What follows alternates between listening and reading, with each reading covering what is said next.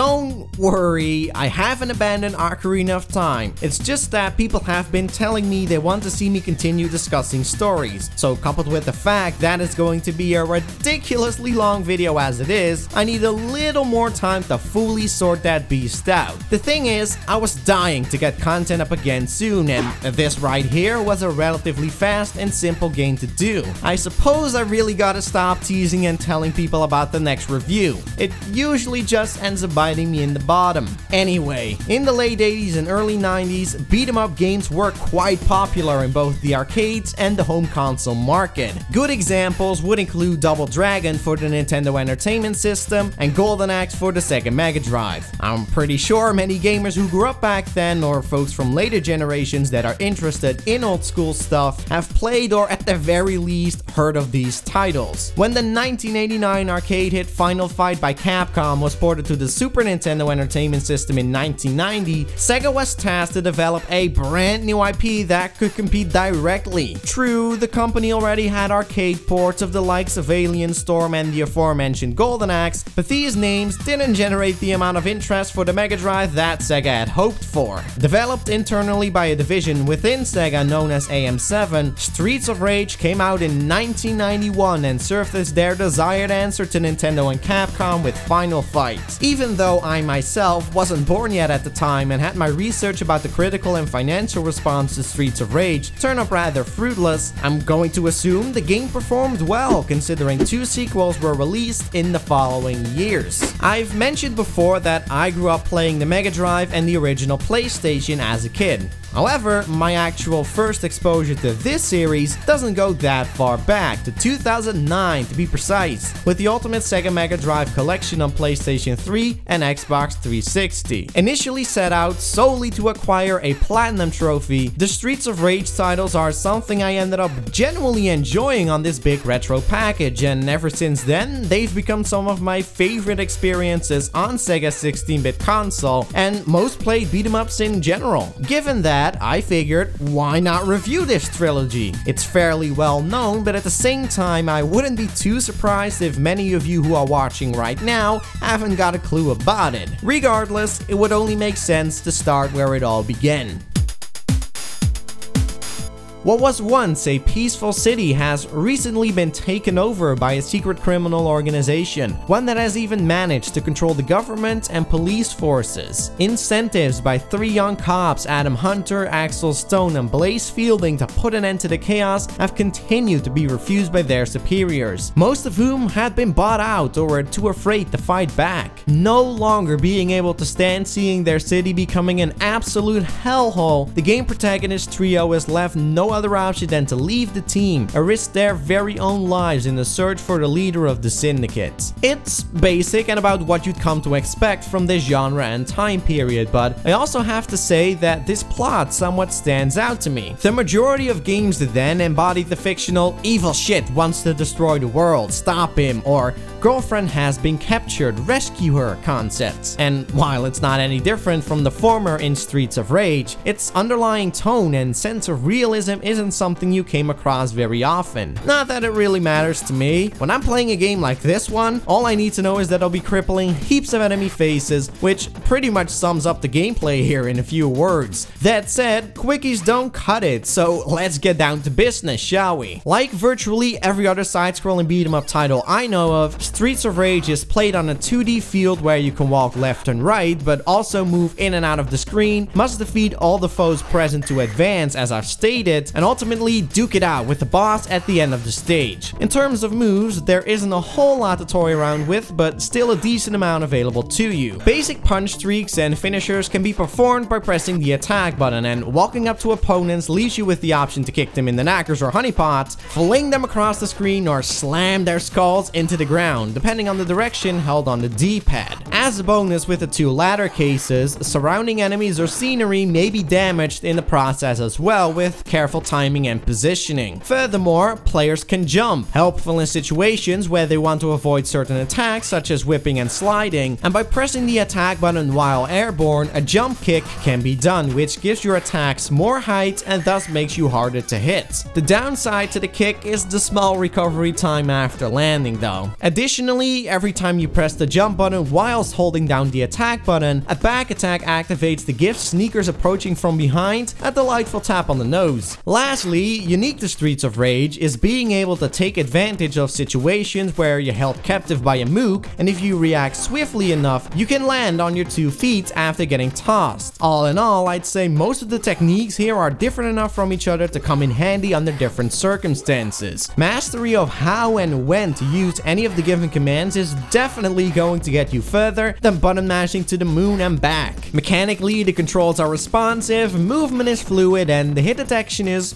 mostly solid. However, it should speak for itself that the 3 cops all handle a bit differently, as indicated by the rankings on the selection screen. Adam is the slowest of the bunch by far, but deals the most amount of damage and has sick jumping capabilities. Axel is the middleman who has decent ground speed and decent attack power but a poor jump, and Blaze is the quickest on her feet with a nice jump, but her lack of ripped steroid muscles makes her physically the weakest. When it comes to moves, there are a few tiny nuances to be noticed between the 3. From what I could tell, they mostly perform their back attacks in substantially unique fashions, which has a small effect on the way your button presses are timed when fighting a couple of the bosses. Needless to say, that's about it, but combined with the varied attributes of each of the 3 protagonists, you are likely to develop a favorite that suits your playstyle best. For me, that would be Blaze. For one, she's a chick, automatically meaning she reigns supreme over the other 2 characters, and I can beat the game on the hardest difficulty as her without using a single continue. The odds of me doing that as Adam or Axel are lower than this channel ever growing popular, yet none of them require the practicing of new skills or the knowledge on new movesets. This sadly makes for less depth to the overall gameplay, but hey, at least if you're doing co-op with somebody else and your favorite guy or gal is already chosen, you won't have to tear them to shreds. Besides their innate hand-to-hand combat abilities, our heroes can also use a small selection of weapons to dish out the pain. I'm glad to say the balancing on them is generally just fine. Lead pipes and baseball bats have great range and deal more damage than you yourself do, but the catch is that there is a delay in swinging them, giving your own punches and kicks an advantage in terms of speed. Knives sport the same delay and reach noticeably less far, but again deal more damage and can be thrown across the screen too. It's really just the brown bottles that I dislike having on me. The glass shatters after one connected hit, locking you up with the pathetically useless short-range piece of garbage. This one accentuates, more so than the other items, the problem of not being able to drop weapons at will. You'll have to take a smack in order to drop them on the ground. It's also annoying when you want to attack opponents but are standing right on top of 2 weapons, as it will cause your character to pick and drop said weapon in a vicious cycle and leave him or her open to get ambushed. When all else fails though, you can call for support by pressing the A button. This sends in the police car driven by another random loyal ex-agent that fires a rocket launcher. Once the projectile lands, all the regular foes currently on screen are knocked out instantly, while bosses will have to say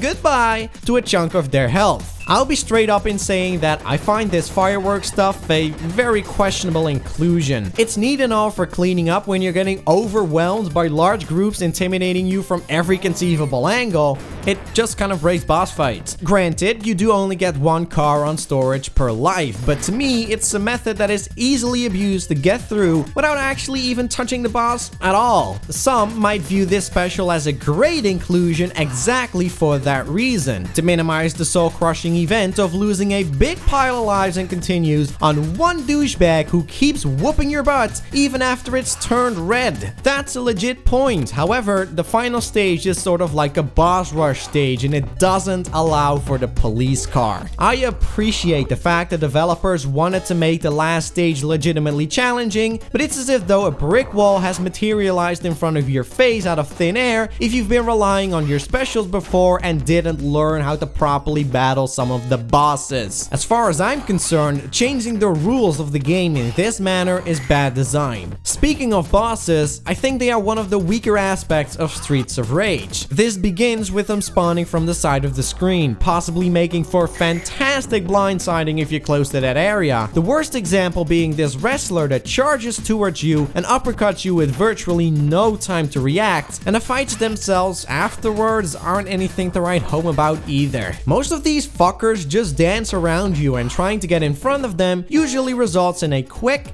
unpredictable and brutal beating for ya. Folks who've played the game can probably relate to my despise for the Green Blaze clones, who persist in jumping all over the darn place and flipping out of the way of any of your attempts to attack, on top of them tossing you around and suplexing you as much as they can. Getting owned by bosses here frequently has that grating and unfair bitterness to it, if you get what I mean, and they hold zero shame in assaulting you with the same exact attack again and again. What solidifies my not so positive view on them is how exploitable they are underneath their razor sharp claws and big burger bellies. It varies a bit between the encounters, but there are always certain cheap tricks they keep falling for over and over until they let out their dying screams. Even those agile ladies I ragged on mere moments ago represent but a fart in the wind as soon as you discover the majesty of well-timed back attacks. The game does sometimes make an effort to tackle this issue by putting in an extra regular punk to put you off, but frankly, I found them to be hindrances at most. Perhaps I'm being a bit harsh. The bosses aren't entirely terrible and they can still make for tense experiences. But those instances where I got bodied and decided to resort to spamming the fiery rainfall of death or taking on the role of a dirty fighter were too abundant to treat lightly. The AI programming on the whole has room for improvement, to be honest. It requires next to no effort to stun lock foes in place or grapple onto them repeatedly and kick their lights out that way. It's tougher when it's crowded with multiple dudes and dudettes, but even then, there are a couple of nifty workarounds to continue exploiting the system with practice, and a thumb that can survive rubbing back and forth on the D-pad. From time to time, the enemies also act like scared babies. It's not uncommon for them to chill outside the borders of the screen and come back when they feel like it, and many of them have a tendency to straight up run away from you, both of which are irksome pace breakers, I might add, especially when playing Adam the Snail. On the bright side of it, Streets of Rage isn't a walk in the park, thankfully. Mooks generally won't hesitate too long to assault you whenever they see a good opportunity to, and if you aren't skilled at beat 'em ups, chances are you're going to get sandwiched in the harder sections. However, assuming you're aware of and have exercised all your executable moves before, 8 to 9 times out of 10 it feels as if foes are simply getting the better of you whenever you fall victim to the ongoing violence. Except for those Hakuyo bastards. They can rob you of alive in the blink of an eye later on. Apart from him, the rest of the Syndicate's minions aren't that much to get worked up over. Noras like playing SM games with their whips and cannot be damaged when they're resting on the ground because apparently women should always be respected regardless of their acts. Jacks are clowns that juggle hatchets and torches, which they tend to send in your direction if you're in their line of fire. And Y signals, what the fuck kind of name is that, are punks with some mad skills in sliding into you and throwing you around. At the bottom of the barrel, we've got the Garcias, who are brawlers just like Axel, Adam, and Blaze. These are the easiest to dispatch by a landslide, though I hate the ones dicking around with a knife with the burning passion. Just look at this smug prick.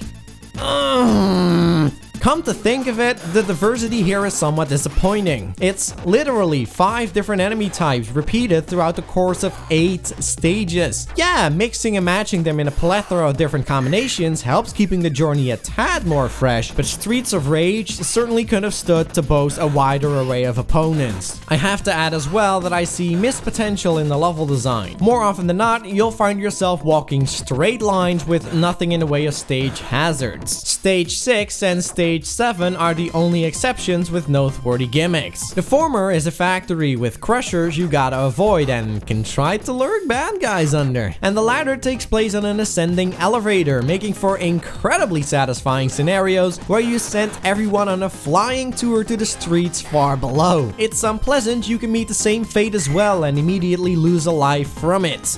Yeah, I Could have done without that. In all seriousness, considering the unimpressive enemy variety and the sort of repetitive nature of the genre in the first place, I don't think it would have hurt for the stages to set themselves apart from each other more with new challenges and obstacles. I realize this is a very subjective complaint. Other people may argue that they would distract too much from the core gameplay of beat-em-ups, so don't take my observations on this as a flaw with the game per se. Nevertheless, Streets of Rage isn't exactly a title with long-lasting appeal, I feel, in part thanks to the lack of diversity in everything, including those stages. One playthrough is around an hour long, give or take, and after that you're gonna have to find replay value in the 4 difficulty settings, maybe the 3 characters, and racking up high scores if you're a real hipster like me. As for the difficulty levels, there's easy, normal, hard, and hardest, and from my experience, what mostly changes as you move up is an increase in both defenses and offenses on the end of all your opponents. Be my guest to correct me if I'm wrong, but the quantity of moves appears to rev up as well, and I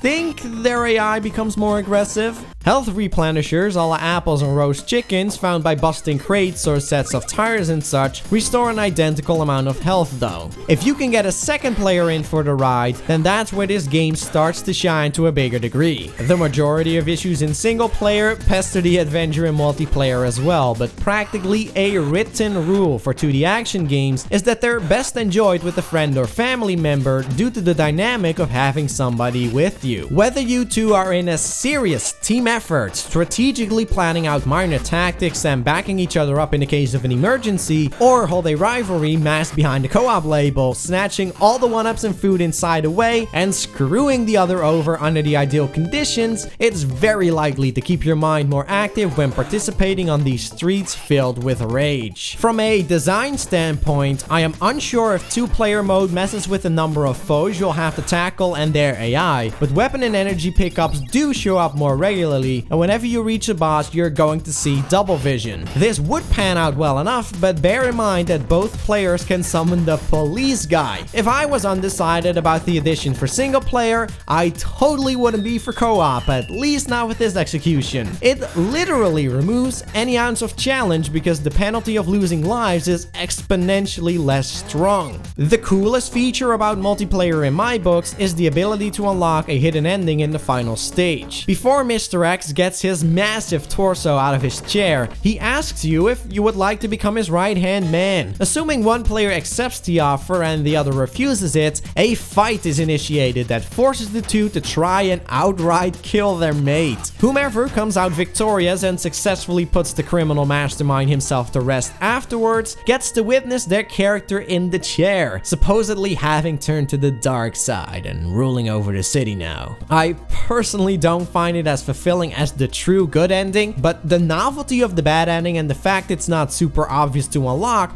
makes it pretty cool. Now, you would expect another alternate ending if both players say yes to joining Mr. X, or if you're going solo and say yes for that matter, but all that does is boot your power-hungry egos back to stage 6. Fuck.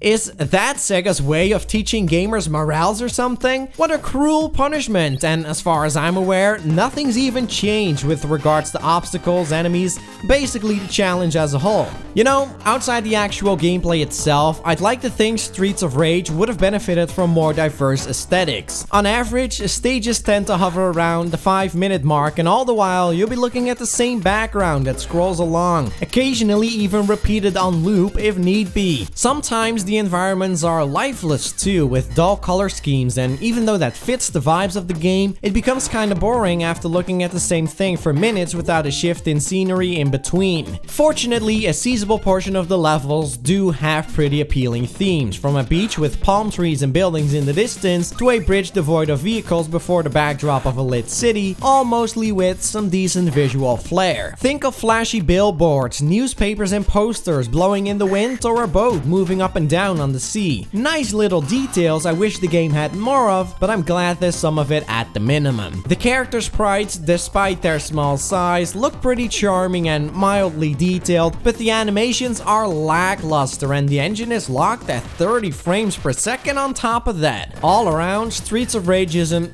okay looking game, but it doesn't push the graphical hardware in the slightest. And in the very same year, the Mega Drive saw the release of Sonic the Hedgehog, Quackshot starring Donald Duck, and Road Rash, all more visually advanced. I'm starting to rationalize a lot of the budget for presentation here went into the music, because if there's one element about Streets of Rage that's fantastic, it is the soundtrack, and how could it not be? It's written by Yuzo Koshiro, one of the most respected composers in the industry. If you don't know who he is, look him up on Wikipedia and there is sure to be one game, if not a bunch of games listed, where you've heard his work in. That being said, the scores for Streets of Rage 1 and 2 are some of his most popular and most acclaimed achievements. The influence of many electronic dance genres here ultimately led to tunes that are full of tight beats, 90s timbre and percussion sounds, and thick bass lines. The FM and sample quality is outstanding for Mega Drive standards, thanks to Koshiro's heavily customized audio programming language. While not all the songs are super melodic, the majority of them remain very memorable.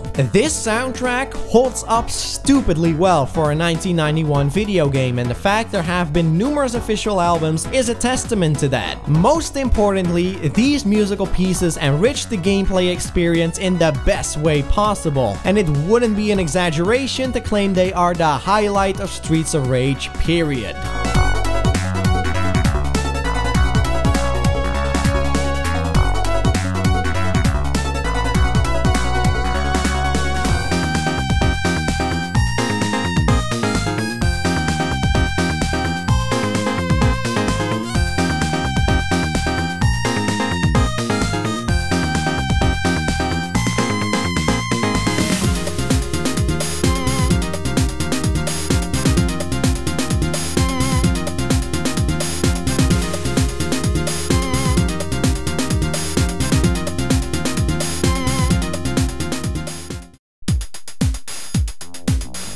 Streets of Rage is a classic amongst retro games, and its debut sparked plenty debates between the Sega camp and the Nintendo camp, with Final Fight on their side. It's a title I have completed by myself and with others more than I can count on 4 or 5 hands, and I still get a legitimate kick out of replaying it to this day. Be that as it may, reviewing it like this has made me come to the conclusion that it's a rocky first attempt. I would say there is sufficient amount of depth to the mechanics, but the lack of overall variety makes the game sort of bland and monotonous. Moreover, it packs some periodically exploitable, tedious and frustrating patterns for mooks and bosses, and unremarkable graphics for the year of release. Calling Streets of Rage a bad beat-em-up is a stretch. It's an entertaining little romp for what it is, in my opinion, one that's aged hella better than the fondly remembered Golden Axe, but I have a feeling it loses steam for many newcomers after the first playthrough. Only those who are fond of arcade-styled experiences are gonna want to revisit on higher difficulties and experiment with the 3 similar protagonists. The co-op feature can form a breath of fresh air when necessary, and the soundtrack alone is worth the price of admission. But if you could play only one installment in the Streets of Rage trilogy,